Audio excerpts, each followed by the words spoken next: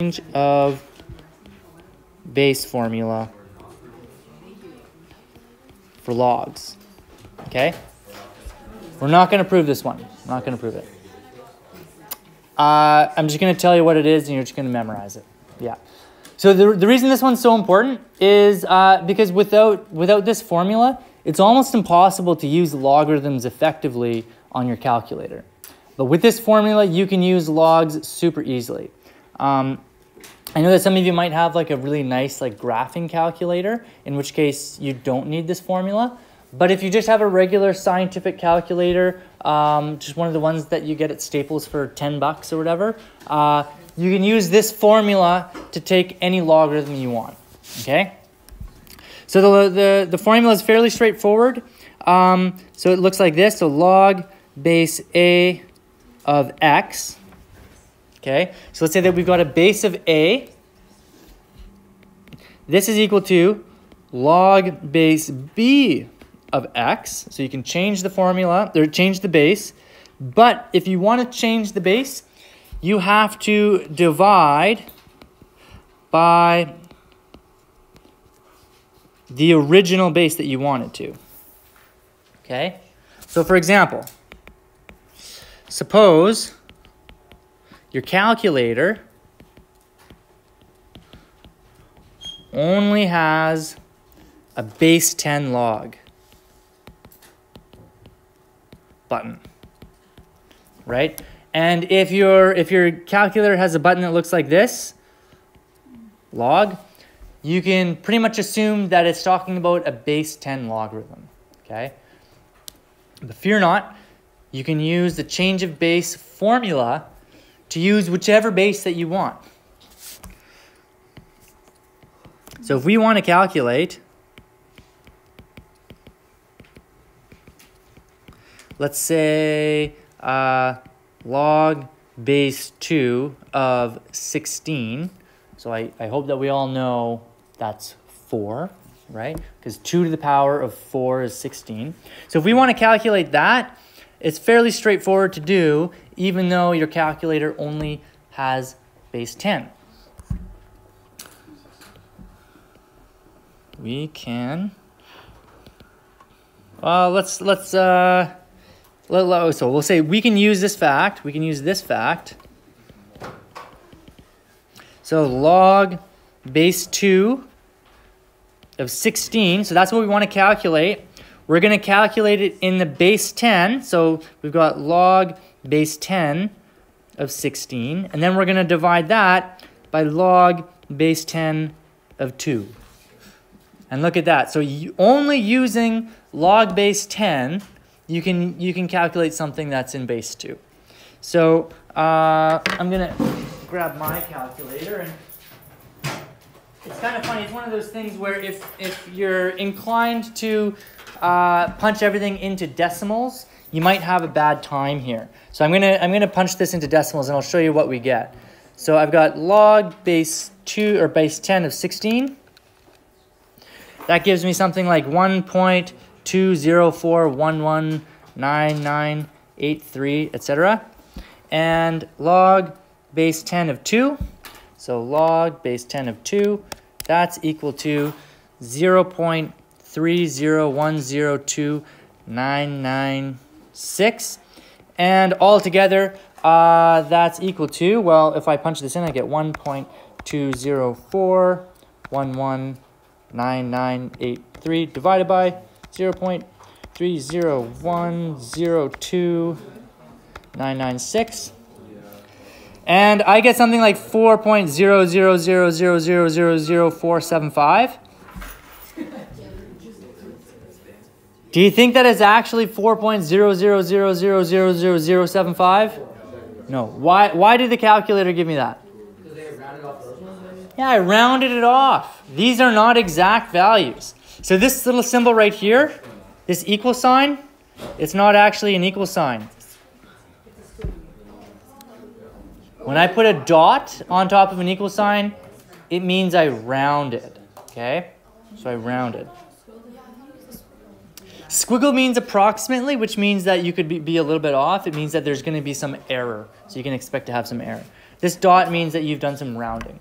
So the way we actually type it into our calculator,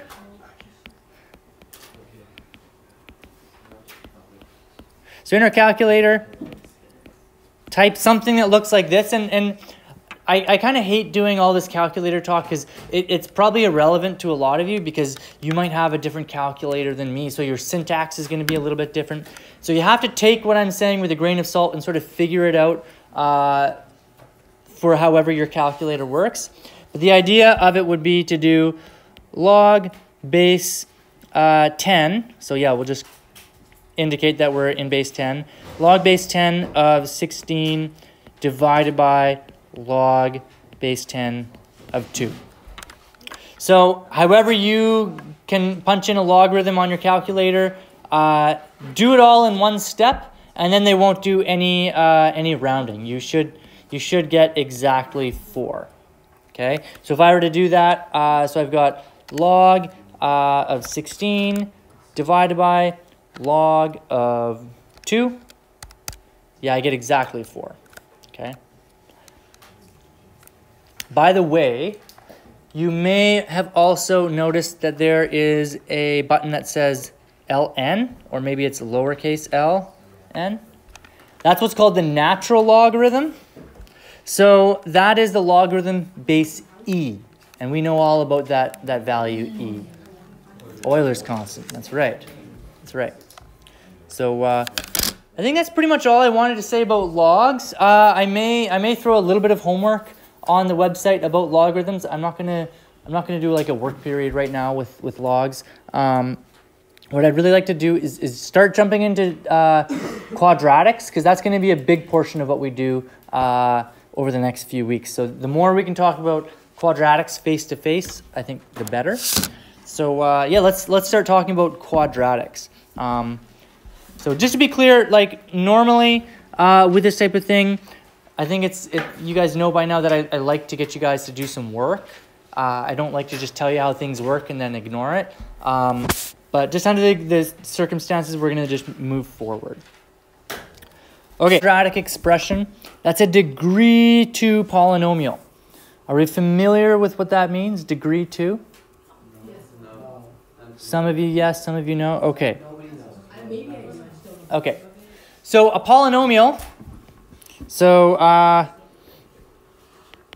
just write recall, because some of you will actually recall it. Some of this, it'll actually be new information. So a polynomial is an expression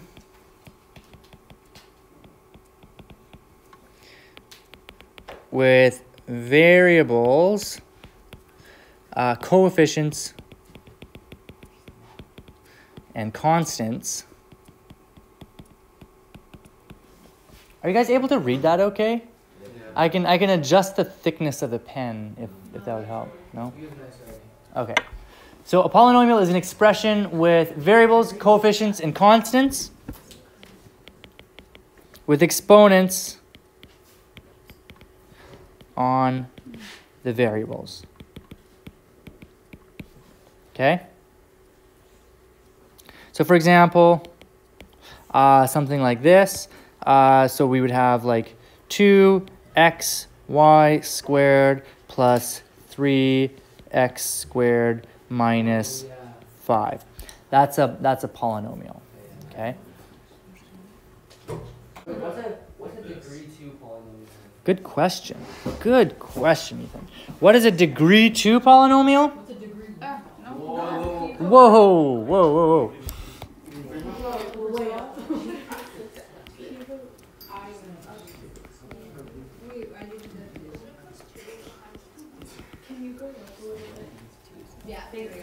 Okay, so the degree of a polynomial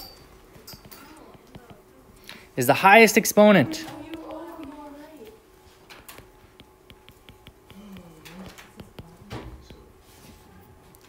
Oh, I should point out, sorry, I'm just going to make a little amendment here. Positive exponents. Positive exponents only. No negative exponents. If you have a negative exponent, you suddenly do not have a polynomial anymore. Well, there's I mean, I guess you could call it like a hyperbolic function, but we just don't call it a polynomial. Okay, so you got positive exponents on the variables. Okay, so the degree of a polynomial is the highest exponent on a single term. And if you have several variables,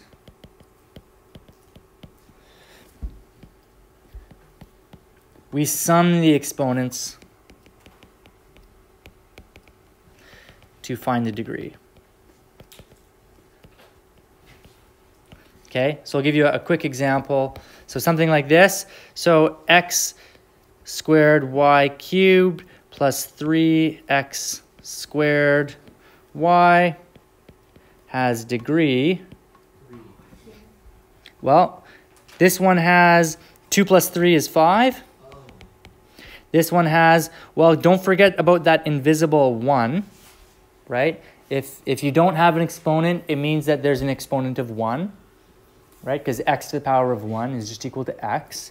So this one would be 2 plus 1 equals 3. So the degree on this polynomial is 5.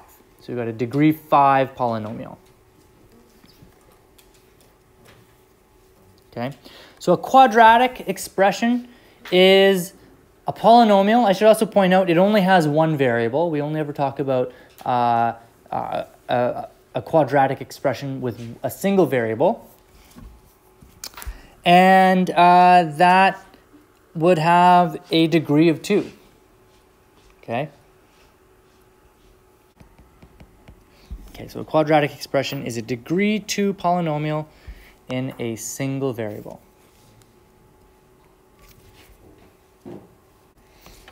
So this expression here, 3x squared plus 5x minus 1, that's a quadratic expression. Okay, if I had something like this, so 5x cubed minus 3x squared plus 2x minus 1 is not a quadratic. Okay? For what it's worth, we call that a cubic because the highest exponent is 3. What does it mean in a single variable? Means that we only have x, or we only have t as our variable. We only have one variable at a time. So, for example, this is not a quadratic. So 5xy plus 2x minus 1 is not a quadratic. Even though it's a polynomial with degree 2, this is still a degree 2 polynomial. It's not a quadratic because we've got several variables to worry about. And as you may have guessed, we're going to be graphing these things. Okay. My guess is that you've done some graphing of quadratics, but probably just a little bit. Probably just a wee bit. Okay. So we will be graphing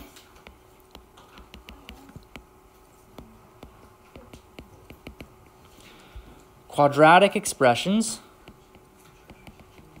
Actually, I have to correct myself. We will not be graphing quadratic expressions. We will be graphing quadratic equations of the form y is equal to, so we have to set this equal to y, which is basically, our up and down coordinate on the Cartesian plane.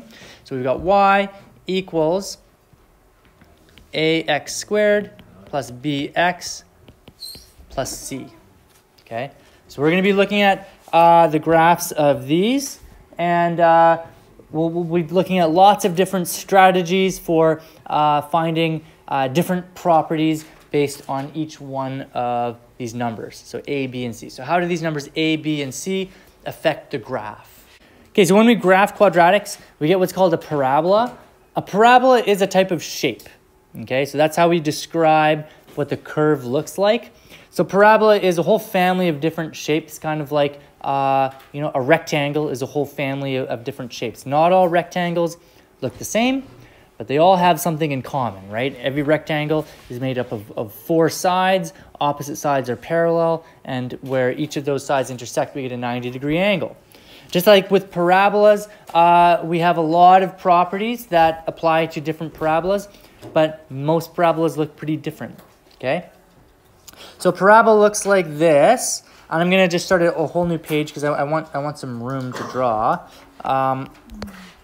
So a parabola looks something like this. So we're going to have our XY axis, something like this.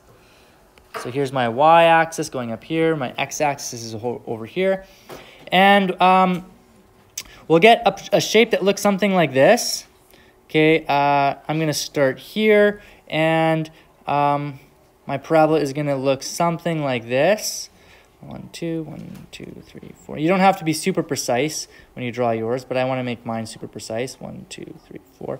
Like I said before, if you have any graph paper, now would be a great time to use it. If you don't have any graph paper, that's fine too.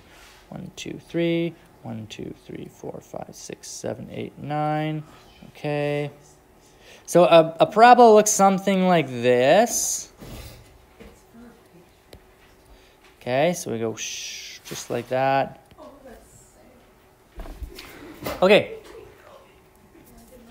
So there's a few things I can say about this parabola. There's a few key points.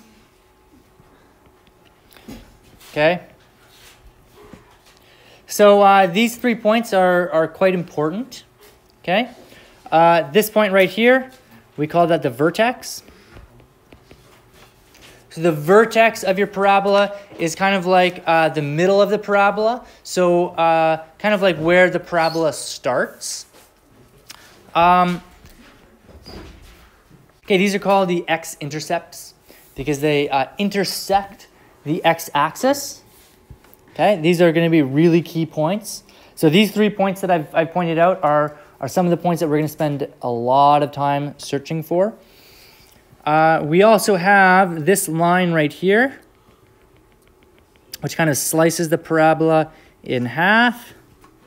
Okay, and this we have a special term for. So this line is called the axis of symmetry. Okay, so those are the things that we're going to be looking at over the next few classes, how to calculate those based on a specific parabola, or sorry, a specific quadratic equation. Okay, so each quadratic equation, when you graph it, is going to give us a parabola, and those parabolas will have a vertex, x-intercepts, axis of symmetries, and a few other things that I didn't have time to mention here. Things like the stretch, like how wide it's stretched, the direction it's pointing. You might notice that this one's pointing down. There's also y-intercepts. So there's a lot more we can say about these, but I think this is a good intro, and I think class is going to end in about a minute or so. So we'll leave it at that.